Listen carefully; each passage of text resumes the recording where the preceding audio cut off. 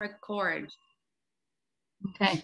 We're going to record it for people who won't get to watch it on Facebook, for people who are not on Facebook. And we're here because it's World Food Day tomorrow. And we're always ever ready to talk about food. Especially, I think even if we didn't have our cookbook, I think you and I would always still talk about food. Yeah, it's pretty much the common denominator in most conversations, especially with me anyway. Yes, and it is. Food is a great connector of people, and you and I would talk a lot about food. If we were sitting in the office all day, we would. I would keep giving you tips of how to encourage your vegetarianism using Indian cuisine. Where's your copy? I got it right here. Oh. Yeah, with the barcode, new feature. Oh, yes. This is pre-barcode, and now we're all grown up. Our cookbook is all grown up, and it has a barcode. It's all grown up, and it's actually in some bookstores around the country now. We've got the Carrigaline bookshop in Carrigaline, and we've got Kenny's bookshop, hopefully in Galway, might be stocking it for us. Woo. And we have, what's the name? The Clonakilty bookstore as well. Kerr's bookstore in Clonakilty. Yeah. And Nano in Cork City have copies of it too. These are all Cork. And then in Galway, we also have it at Cafe Temple. And we are hoping that the Urban Co-op in Limerick also has copies. Yeah, I think they have copies still in Limerick.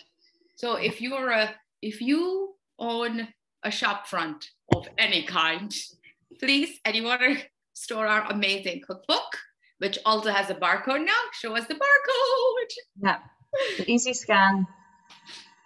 Yeah, so just get in touch with us and we can send some copies, even just a couple if you wanted to see how they sell and if people are interested, even at reception or any kind of a front where customers are coming in and they can see it. And they can always be directed to our website to just buy it online as well. Yeah. Sure, you can buy one copy, you can buy 100 copies and give it to everybody at work or in the neighborhood. Exactly. We have an extract of it as well, because we can always send like a PDF of it if you want to see what it looks like without getting it. But it's only really, you can only really understand and love it when you have it in your hand and you can just flip through all the pages. I think that's the thing. Can people tell we're biased?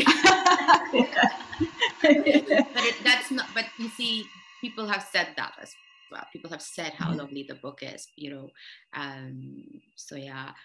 I think it's just so special because it's got stories in it like about real people and real people's love of food and experiences with food, and I think that's why it's special. And anyone who's been away with Serve, or anyone who's been in a country abroad and they've tried different cuisine, I think this brings it back to them. And especially, I mean, there's somewhat a bit of travel happening at the minute, but there's still not a lot of travel. And I think this food helps you kind of travel and bring back those memories. I definitely like memory when I smell something or see something or some type of a food, I'm just like, it brings me back, especially the Philippines. So talk about your first time in Philippines with Serve, and what did you think of the food there? I was really shocked by a device called a rice cooker. I was like, oh my God, I should bring my rice cooker. It's right there. I have one now. So yeah, I've matured and I have a rice cooker now in my life. But it's brilliant because I mean, like, rice is eaten with every meal there nearly. So it's good to have a device that can make perfect rice every time. Yes. And just the smell of kind of food being cooked in the streets.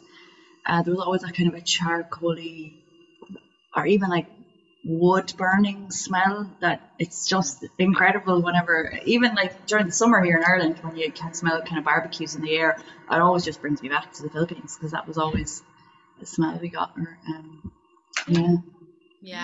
For me, my best food memory related to a Serve volunteering program is not even when I was officially part of a Serve volunteering program. It would be the first time I met Serve in Mozambique, and I was volunteering there on my own, right?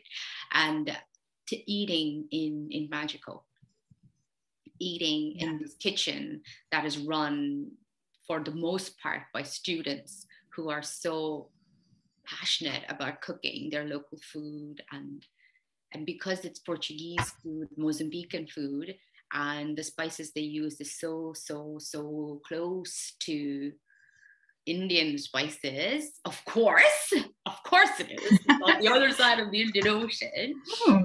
Selection right here. Yes, oh yes, and I have chilies. This is like Indian people, not me. Maybe I can if I'm really if I'm under really under peer pressure. But I have friends who can just eat these just like that. And green is stronger, like hotter than red. That's something I've learned through this. Irish people can trust a red one, but maybe not a green chili. And you have to eat the seeds. The seeds is where the heat's at. So a lot of people in India can just do that. They can just do that. And in Zimbabwe, I remember when I was in Zimbabwe working with Serb, the young Africa Zimbabwe, the present director, right, Susan, she was saying that she eats chilies, like they have different chilies in Zimbabwe, and her mother always said, you're like a man, because apparently in Zimbabwean culture only men are allowed to eat the chilies. Isn't that ridiculous? What?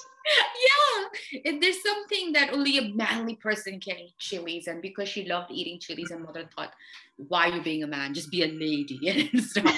So like these are the kind of funny things and bizarre things you get to understand about food. And then also in Indian culture, there are some vegetables you're not supposed to eat because you're a girl, and it's I'm like, oh my god, is that like why should only men eat? Oh, for like making babies. It's like is that like the food preparation as well? They can peel and maybe mash the potatoes, but the oh, that is purely an Irish thing. I have never heard of that before. I was like, what? It is my job to mash the potatoes. My god, the stereotyping is ridiculous. Yeah. So the rice cooker from the Philippines, and for me, it's just all of Mozambican cuisine being so close to Indian cuisine. And they also love their desserts, and they use coconut a lot as well, which is such a huge part of Indian cuisine. Not when I say Indian cuisine, remember, I'm not saying like all of the country. I'm saying certain parts of India, coconut is a huge thing, especially in the south. It's a huge thing. In Kerala, we have coconut burfi, coconut cake in the cookbook as well. Yes, that's what I was going to come to. Now, the coconut burfi is amazing. I've not made it here, so when I saw that the recipe is in the book, I was like, yes. And I've said it to people who are vegans and who are looking for different desserts. Like how many dates can you possibly eat, guys? You can get like vegan condensed milk now too for a recipe as well, which is quite good. It's really easy to make as well. It's really quick. That's why I love it as well. And I have to say the Thailand recipes as well, coconut, like so sticky rice. Thailand, and speaking of coconut, and speaking of India, speaking of ginger and chilies, what really goes well with coconut and ginger and chilies is my favorite vegetable, which I'm gonna present to you as a gift, is the cauliflower. No way. Okay, you should have asked me to try and read your mind and what you're gonna talk about. I wasn't expecting a cauliflower. The cauliflower is one of the most diabolical vegetables because it goes with anything. It goes with everything. You can swap any meat with the cauliflower, and that dish is immediately like oomph. Like for people who do eat meat and they're making vindaloo, say, or you're making any Thai inspired food, whether it's with green paste or chicken this, but you just swap it with cauliflower. Boom! Your dish is immediately it adds volume to the dish. and because cauliflower and aubergine, these are two vegetables, I think they really soak in the spices really well. So you can dress them up however you want. So my go-to is cauliflower and aubergine. Cauliflower, yeah, I feel like you have to dress cauliflower for me to like it, but it's all depending on what you put it in. Yes, but you like always you can roast it and beautiful spices and and you've got to put the ginger or garlic to avoid feeling gassy in the belly. It's a fact. And if you don't like ginger or garlic, some people can't cope with garlic. But they can cope with cauliflower, and they might feel unwell. So that's why the Indian thing, we use asafoetida. That's what it does to the food. It makes it less gassy on you, like the gassiness is gone. That's why we put asafoetida. When we don't put ginger or garlic, we would put asafoetida into the food. It's a tip there. There you go. Tip alert. Good health tips from Joe. From my mother. Cauliflower was quite common veg when we ate together as a group of volunteers in the Bajo tribe as well. Like the memories, like I talked about a rice cooker, but really the memories are like being in the school, and like there would be a roster of different tasks. So some days you'd be on lunch tasks and you'd be chopping vegetables for everyone, and we'd all sit down and eat together at lunchtime. But cauliflower was always wanting beans and carrots, sometimes potatoes, not too often. But there is a bizarre sound. I wonder if it's your pods. Oh, maybe. Let me change over my.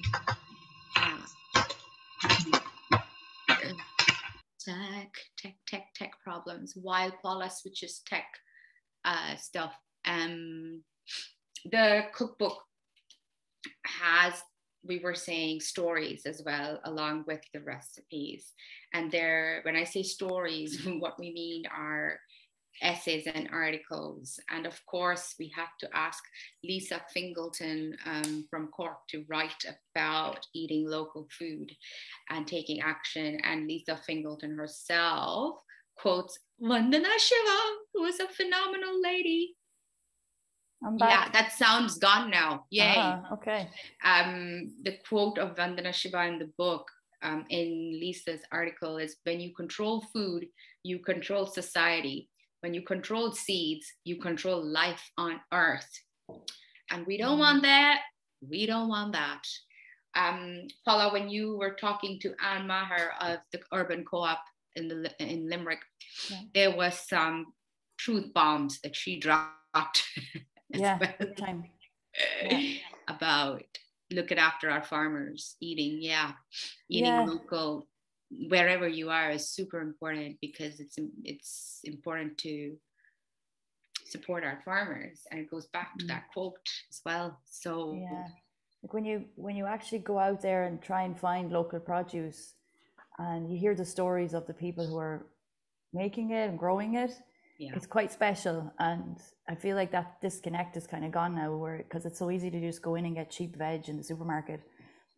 There's and so places like the Urban Co-op, like it's a beautiful store, and there's the feeling you get in it is different than when you go into just your normal supermarket. It's the same with any co-ops or even farmers markets. And the chit chat with the farmers market, what I love is the chit chat. And I remember being in the big market in Beira in Mozambique.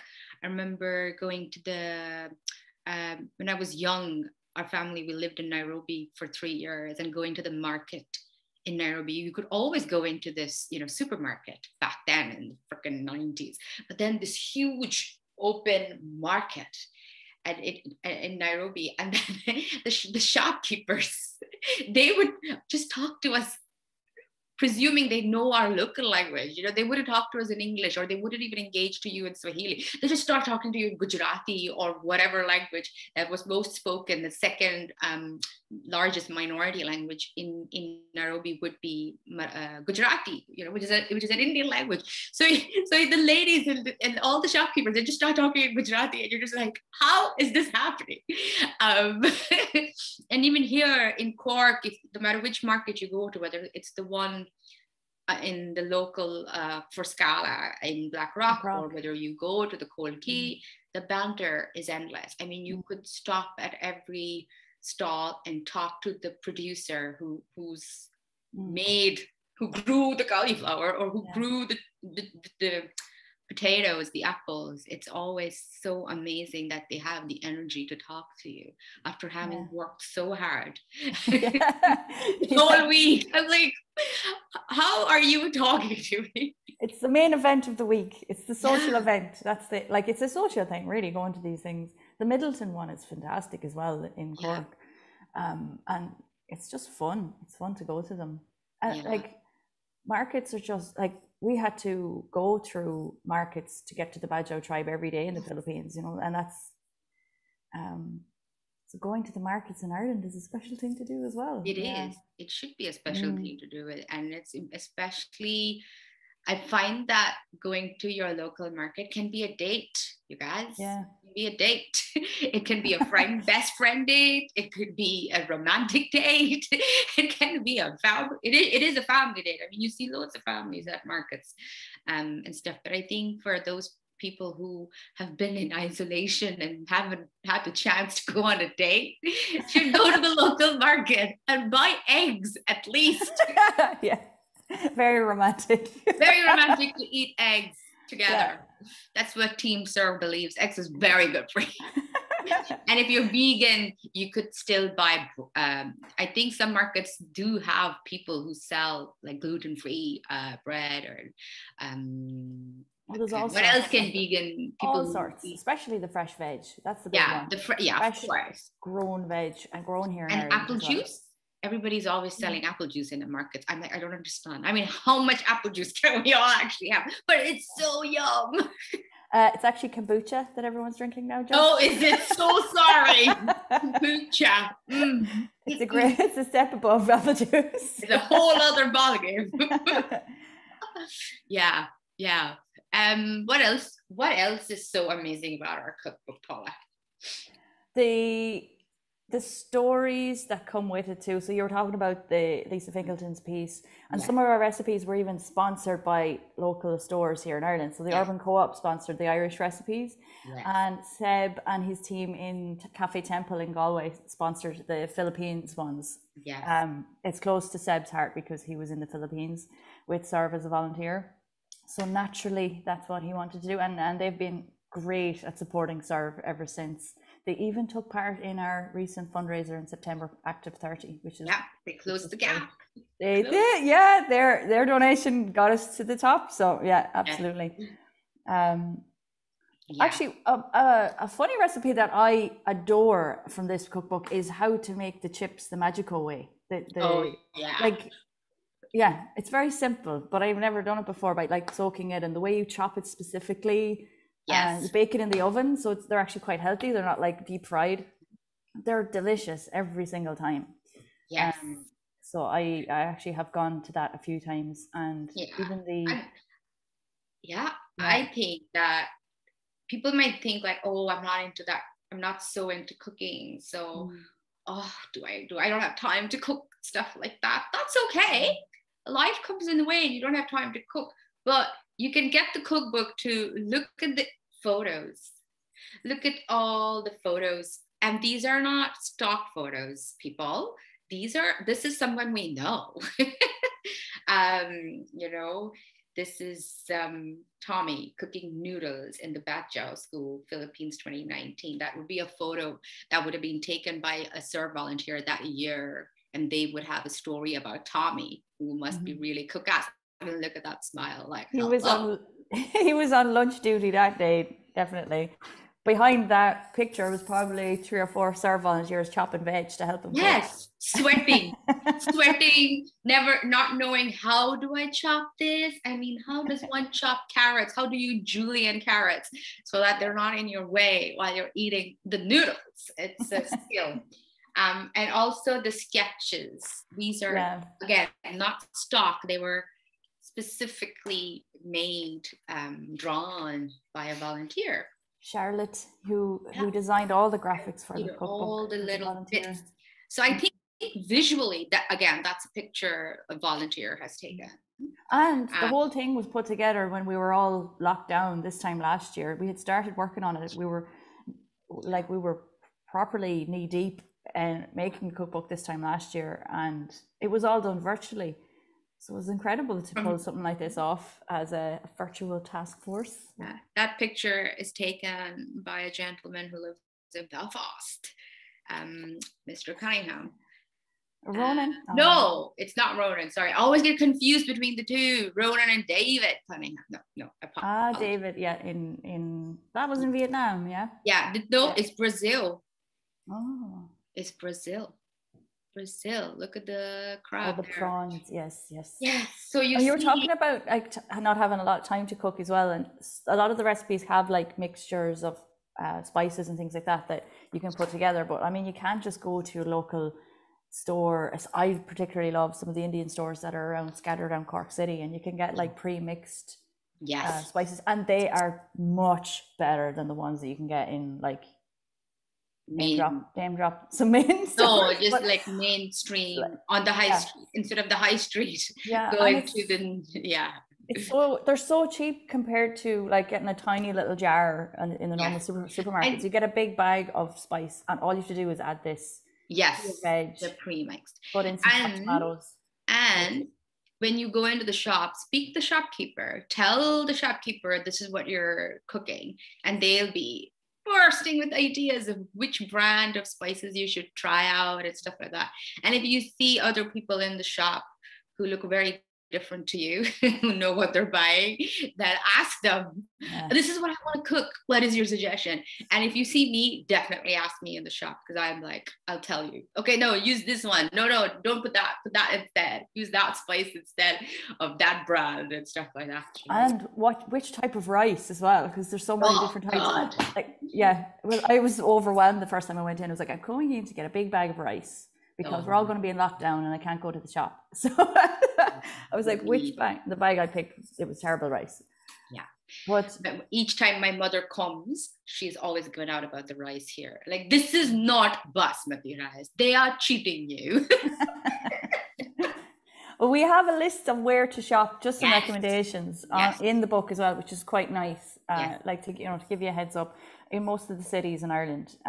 So like, and those shops are still open, which is great. They are, and like there's other shops around the country that aren't noted here. Let's say that you can go to, like in your local. Like most big towns have stores now with spices from around the world and things like that. So it's very good. What's the big call to action for people everywhere when it comes to World Food Day? Eat local as much as you can. Shop local as much as you can. Don't waste food, because every time you waste food, you're wasting the energy of the farmers and everyone who, their labor went into it. You're also wasting water when you waste food. And once you've shopped local, you need a recipe to cook. Buy our cookbook. Try something different. Exactly. That's what the recipes in here are. And I suppose tomorrow is a good day to just think about food in a global space, and just start thinking about what do people in other places eat. And the cookbook is a really good way to kind of learn that as well. That's why. And nutrition as well. With food comes nutrition. So think about people in marginalized communities who, wouldn't have access to nutritious food, and what can we do to ensure that there is access to that? Exactly. It's a good day to think. That's it. To be reflective, but also to take action. When you're ready to take action, go to serve.ie and see all of the information. We have a big blog section. You can read. You can actually just search keywords like food, rice, and then you'll get a whole list of blogs about eating rice, cooking, carrots. Or if you want to look up experiences of volunteers in Thailand, then just type in Thailand, and then you get hundreds of blogs. Yeah. We're getting ready for Christmas as well. I know that it's not even Halloween yet, but the cookbook will be for sale as a really nice option for Christmas, for gifts for people. And we've got other options that you can like give someone a cookbook with some other nice bits and pieces that we've got from our partner in Thailand, Good Shepherd Sisters, handmade woven products like pot holders, little toothpick holders, and Christmas items as well that could decorate your Christmas table with on the day. So they're just really nice options to give people something with a bit more heart, let's say, this Christmas, a little bit more special, more ethical, and there's a lovely story behind them and where they're made.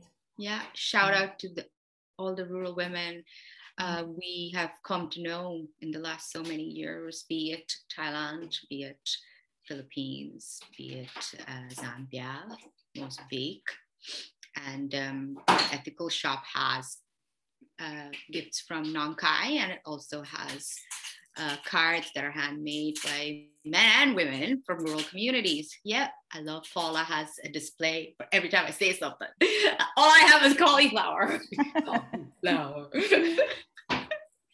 Yes. So yeah, thank you everyone who is listening, who is not listening, but you might listen later. But this was our first Facebook Live via Zoom. So it's great. It's great. We feel really good. Okay. Friday feels. Yes, Friday feels. Take care, everyone. And thanks, everyone. Thanks for listening to us. Yes. Yeah. We'll have tea the next time. Yes, we will be having tea the next time. Okay, Paula, I'll see you outside Zoom. Okay, bye.